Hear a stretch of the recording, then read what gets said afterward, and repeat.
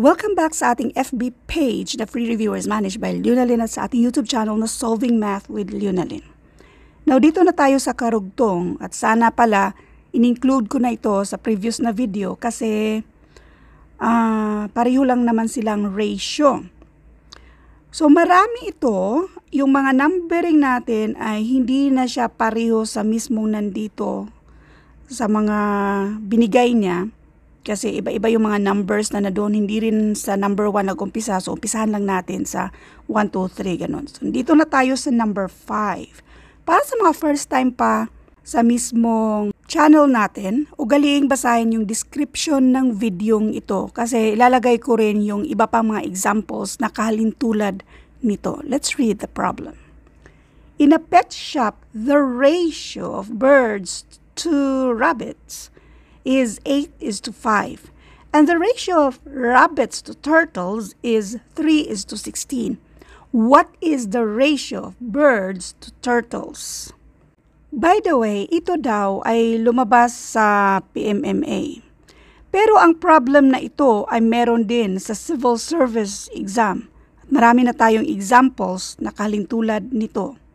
For more examples sa mga ratio, pwede niyong i-search ratio, pero idugtong lang yung Lunalyn para mas madaling ma-sort out yung dati na nating na-upload regarding sa mga ratios. I-identify muna natin yung given dito.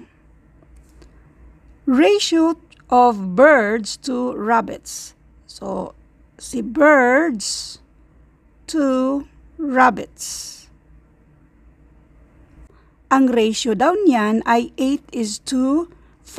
So, this is 8:5. Now, the ratio of rabbits to turtles, so we have rabbits to turtles, ay 3:16. So, we have 3:16. Now, ganito lang yung pag-solve.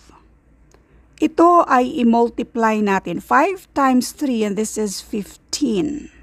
Next, 8 times 3, and this is 24.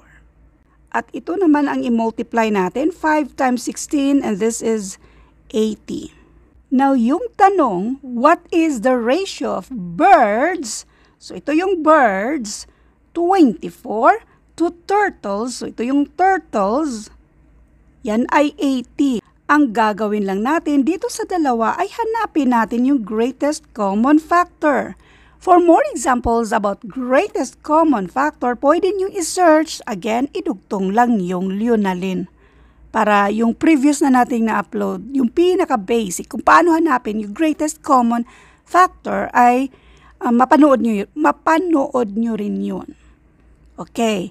Ang greatest common factor dito sa dalawa ay 8. So, 24 divided by 8, and that is 3. 80 divided by 8, and this is 10.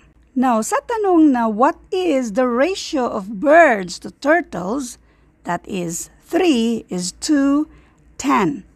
Letter A. Now, all I hope na mayroon kang naintindihan sa videong ito. Abangan naman ito sa next, at mas magandang itry nyo munang isolve ito. Mixture problem.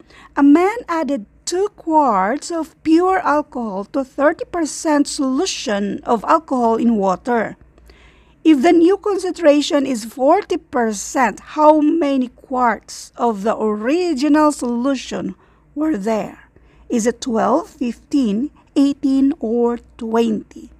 At ito yung abangan nyo sa next na video. Thank you and God bless.